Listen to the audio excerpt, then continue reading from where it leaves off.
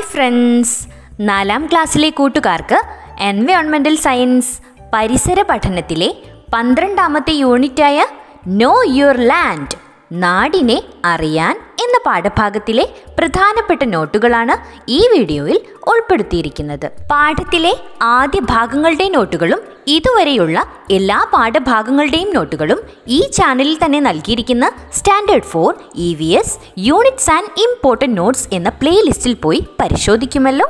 നമുക്കൊരു ക്ലാസ് സഭ നടത്തി നോക്കിയാലോ? You have decided to organize a class sabha on the common issues of your class. So, what are you going to discuss? നിങ്ങളുടെ ക്ലാസിൻ്റെ പൊതുപ്രശ്നങ്ങൾ മുൻനിർത്തി ഒരു class സഭ സംഘടിപ്പിക്കാൻ തീരുമാനിച്ചു എങ്കിൽ നിങ്ങൾ എന്തെല്ലാം കാര്യങ്ങളാണ് അതിൽ ചർച്ച ചെയ്യുക?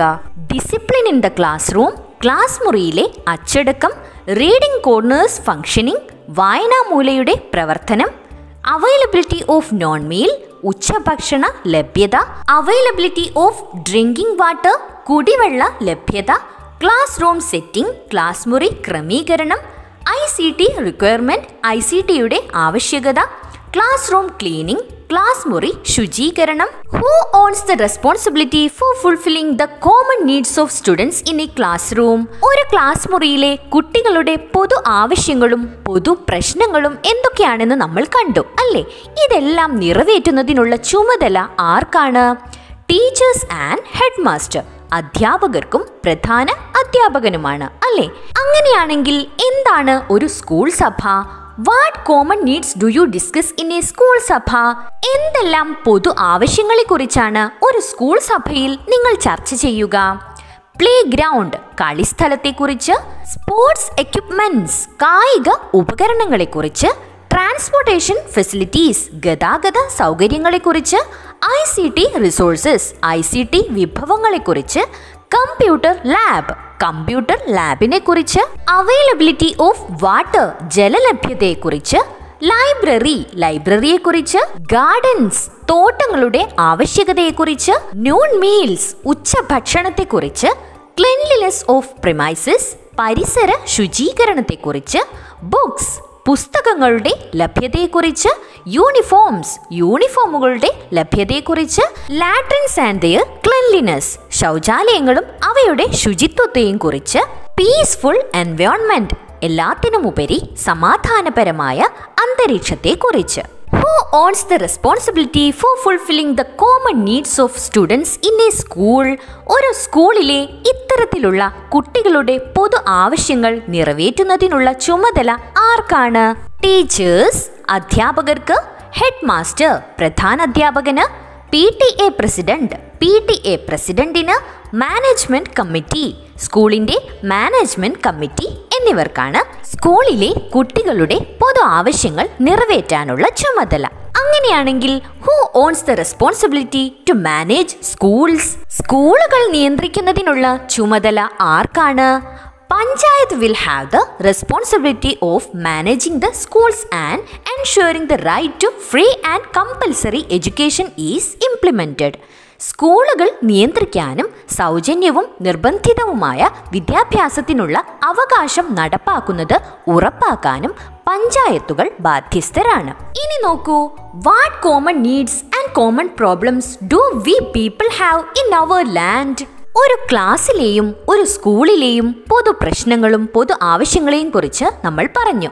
അങ്ങനെയാണെങ്കിൽ നമ്മുടെ നാട്ടിൽ നമ്മൾ ജനങ്ങൾക്ക് എന്തെല്ലാം പൊതു ആവശ്യങ്ങളും പൊതു പ്രശ്നങ്ങളുമാണുള്ളത്?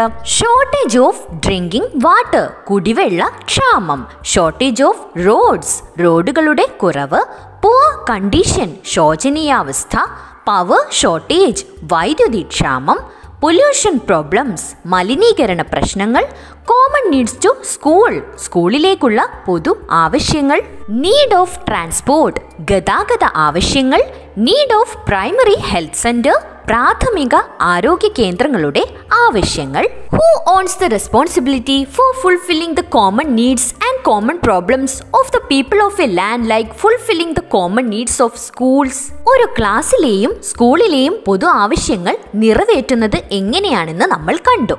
അങ്ങനെയാണെങ്കിൽ സ്കൂളിലെ പൊതു ആവശ്യങ്ങൾ നിറവേറ്റുന്നതുപോലെ ഒരു നാട്ടിലെ ജനങ്ങളുടെ പൊതു ആവശ്യങ്ങളും പൊതു പ്രശ്നങ്ങളും നിറവേറ്റുന്നതിനുള്ള ചുമതല ആർക്കാണ്? Local self government fulfil the common needs of people of A locality. The people of a locality elect their representatives to these local self-government by voting. ഒരു പ്രദേശത്തെ ജനങ്ങളുടെ പൊതു ആവശ്യങ്ങൾ നിറവേറ്റുന്നത് തദ്ദേശ സ്വയംഭരണ സ്ഥാപനങ്ങളാണ്. തദ്ദേശ സ്വയംഭരണ സ്ഥാപനങ്ങളിലേക്കുള്ള പ്രതിനിധികളെ ഓരോ പ്രദേശത്തെയും ജനങ്ങൾ വോട്ടെടുപ്പിലൂടെയാണ് തിരഞ്ഞെടുക്കുന്നത്. Local self government bodies. അങ്ങനെയാണെങ്കിൽ തദ്ദേശ സ്വയംഭരണ സ്ഥാപനങ്ങൾ ഏതൊക്കെയാണ്? നമ്മൾക്ക് നോക്കാം. ഗ്രാമപഞ്ചായത്ത്, ഗ്രാമപഞ്ചായത്തുകൾ, municipalities, മുനിസിപ്പാലിറ്റികൾ, corporations, കോർപ്പറേഷനുകൾ. Where do you live? നിങ്ങൾ താമസിക്കുന്നത് എവിടെയാണ്? ഗ്രാമപഞ്ചായത്തിലാണോ, മുനിസിപ്പാലിറ്റിയിലാണോ, കോർപ്പറേഷനിലാണോ? കൂട്ടുകാർ മുതിർന്നവരോട് ചോദിച്ച് എവിടെയാണ് താമസിക്കുന്നതെന്ന് കണ്ടെത്തുമല്ലോ. ഇനി നോക്കൂ, head of the local self government bodies. തദ്ദേശ സ്വയംഭരണ സ്ഥാപനങ്ങളിലെ തലവന്മാർ ആരൊക്കെയാണെന്ന് നോക്കാം. ഗ്രാമപഞ്ചായത്തിലെ തലവൻ ആരാണ്? പഞ്ചായത്ത് പ്രസിഡന്റ്. മുനിസിപ്പാലിറ്റിയുടെ തലവൻ ആരാണ്? Municipal chairman. കോർപ്പറേഷന്റെ തലവനാണ് mayor. The elected representatives from each ward or division decides their administrative head. ഓരോ വാർഡിൽ നിന്നോ അല്ലെങ്കിൽ ഓരോ ഡിവിഷനിൽ നിന്നോ നമ്മൾ വോട്ട് ചെയ്ത് തെരഞ്ഞെടുത്ത ജനപ്രതിനിധികളാണ് നമ്മുടെ നാടിനെ ഭരിക്കാനുള്ള ഭരണത്തലവന്മാരെ നിശ്ചയിക്കുന്നത്. Next one, 3-tier system of local self-government in Kerala. കേരളത്തിലെ ത്രിതല പഞ്ചായത്ത് സംവിധാനങ്ങൾ ഏതൊക്കെയാണെന്ന് നോക്കാം. ഫസ്റ്റ് വൺ, ദ ജില്ലാ പഞ്ചായത്ത്, ജില്ലാ panchayat. Second one, block panchayat. Third one, ഗ്രാമപഞ്ചായത്ത്. പിന്നെ നമ്മൾ ശ്രദ്ധിക്കേണ്ട ഒരു കാര്യം, in the urban area it is a municipality or corporation. നഗരപ്രദേശങ്ങൾ അതായത് പട്ടണ പ്രദേശങ്ങൾ മുനിസിപ്പാലിറ്റിയോ കോർപ്പറേഷനോ ആയിരിക്കും. അവിടെ ഗ്രാമപഞ്ചായത്തുകൾ ഉണ്ടാവില്ല. One question, the elected representative of a panchayat is called dash. ഒരു പഞ്ചായത്തിന്റെ ജനപ്രതിനിധിയെ ഡാഷ് എന്ന് വിളിക്കുന്നു. എന്താണ് വിളിക്കുന്നത്? Ward member. Next question, the elected representative of a corporation or municipality is called dash. ഒരു കോർപ്പറേഷനിൽ അല്ലെങ്കിൽ ഒരു മുനിസിപ്പാലിറ്റിയിൽ നമ്മൾ ജനങ്ങൾ വോട്ട് ചെയ്ത് തിരഞ്ഞെടുക്കുന്ന ജനപ്രതിനിധിയെ ഡാഷ് എന്ന് വിളിക്കുന്നു. എന്താണ് വിളിക്കുന്നത്? കൗൺസിലർ. ഇനി നോക്കൂ, വിച്ച് ഈസ് യുവർ ഗ്രാമപഞ്ചായത്ത് ഓർ മുനിസിപ്പാലിറ്റി ഓർ കോർപ്പറേഷൻ? നിങ്ങളുടെ ഗ്രാമപഞ്ചായത്ത് അല്ലെങ്കിൽ മുനിസിപ്പാലിറ്റി അല്ലെങ്കിൽ കോർപ്പറേഷൻ ഏതാണ്? Which is your block panchayat? നിങ്ങളുടെ ബ്ലോക്ക് പഞ്ചായത്ത് ഏതാണ്? വിച്ച് ഈസ് യുവർ ജില്ലാ പഞ്ചായത്ത്? നിങ്ങളുടെ ജില്ലാ പഞ്ചായത്ത് ഏതാണ്? മുകളിൽ തന്നിരിക്കുന്നവയെല്ലാം മുതിർന്നവരോട് ചോദിച്ചു മനസ്സിലാക്കി നിങ്ങളുടെ പാഠപുസ്തകത്തിൽ നൽകിയിരിക്കുന്ന സ്ഥാനത്ത് പൂരിപ്പിക്കാൻ ശ്രമിക്കുമല്ലോ. ഗ്രാമസഭ. ഗ്രാമസഭയിലേക്ക്. എന്താണ് ഗ്രാമസഭ എന്ന് കൂട്ടുകാർ കേട്ടിട്ടുണ്ടോ? വാട്ട് ഈസ് ഗ്രാമസഭ? എന്താണ് ഗ്രാമസഭ? People of A locality assemble to discuss the developmental needs of the locality. This is called ഗ്രാമസഭ.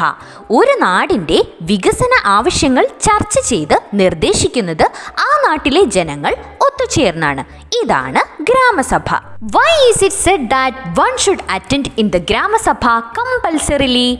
ഒരു വ്യക്തി ഗ്രാമസഭയിൽ നിർബന്ധമായും പങ്കെടുക്കണമെന്ന് പറയുന്നത് എന്തുകൊണ്ടാണ്? In the grama sabha, based on the discussion, people suggest new schemes. If you attend the grama sabha, then only you can get the opportunity to take the right decision. ഗ്രാമസഭയിൽ ചർച്ചകളുടെ അടിസ്ഥാനത്തിൽ ആളുകൾ പുതിയ പദ്ധതികൾ നിർദ്ദേശിക്കുന്നു. നിങ്ങൾ ഗ്രാമസഭയിൽ പങ്കെടുത്താൽ മാത്രമേ ശരിയായ തീരുമാനമെടുക്കാൻ അവസരം ലഭിക്കൂ. What is the importance of ഗ്രാമസഭ? ഗ്രാമസഭയുടെ പ്രാധാന്യം എന്താണ്? The Gramasabha is the elected body at the village level. It seeks to develop programs for the village.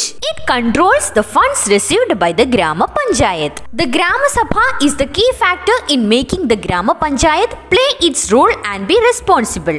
ഗ്രാമതലത്തിൽ തെരഞ്ഞെടുക്കപ്പെട്ട സ്ഥാപനമാണ് ഗ്രാമസഭ. ഗ്രാമത്തിന് വേണ്ടിയുള്ള പരിപാടികൾ വികസിപ്പിക്കുകയാണ് ഗ്രാമസഭകളുടെ ശ്രമം. ഗ്രാമപഞ്ചായത്തിന് ലഭിക്കുന്ന ഫണ്ടാണിത് നിയന്ത്രിക്കുന്നത്. ഗ്രാമപഞ്ചായത്ത് അതിൻ്റെ ചുമതല വഹിക്കുന്നതിനും ഉത്തരവാദിത്തമുള്ളവരാക്കുന്നതിനും ഗ്രാമസഭ ഒരു പ്രധാന ഘടകമാണ്. One question. What was used for funeral practices in the past? പണ്ടുകാലത്ത് ശവസംസ്കാരത്തിന് ഉപയോഗിച്ചിരുന്നത് എന്തായിരുന്നു? നന്നങ്ങാടിയും കുടക്കല്ലുമായിരുന്നു. Next question. What did the image below indicate in the past? താഴെ കാണുന്ന ചിത്രം ആദ്യകാലത്ത് എന്തിനെയായിരുന്നു സൂചിപ്പിച്ചിരുന്നത്? ചിത്രത്തിൽ എന്താണ് കൂട്ടുകാർ കാണുന്നത്? മൈൽ സ്റ്റോൺ ആണ് അല്ലേ? മൈൽ കുറ്റി. മൈൽ സ്റ്റോണുകൾ എന്തിനായിരുന്നു സ്ഥാപിച്ചിരുന്നത്? To indicate distance. ദൂരം സൂചിപ്പിക്കാൻ വേണ്ടിയായിരുന്നു മൈൽ സ്റ്റോണുകൾ സ്ഥാപിച്ചിരുന്നത്. നന്നങ്ങാടിയും കുടക്കല്ലും മൈൽ സ്റ്റോൺസും എല്ലാം ഹിസ്റ്റോറിക്കൽ റിമെയിൻസ് ആണ്. നമ്മുടെ നാടിന്റെ ചരിത്ര ശേഷിപ്പുകളാണ്. അവ സംരക്ഷിക്കേണ്ടത് നമ്മുടെ ബാധ്യതയാണ്. Stay tuned for the next part. Thanks for watching. If you like this video, please do subscribe and share.